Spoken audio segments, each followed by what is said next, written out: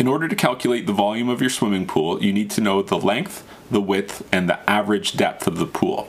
Length and width are pretty easy to get. The depth should be calculated by measuring the depth of the shallow end and the depth of the deep end. Add those two together and divide them by 2, and that's going to give you your average depth in feet. So measure the length in feet, the width in feet, and the average depth in feet.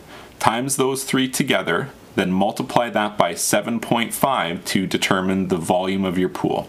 Now, that would be volume in gallons. That is the measurement that you would use for rectangle pools, but most swimming pools are not rectangles, they're freeform. So again, you need to work with averages. So if you have a freeform pool, you would measure the average length, the average width, and the average depth, and then you multiply that by 7 to get your pool volume in gallons.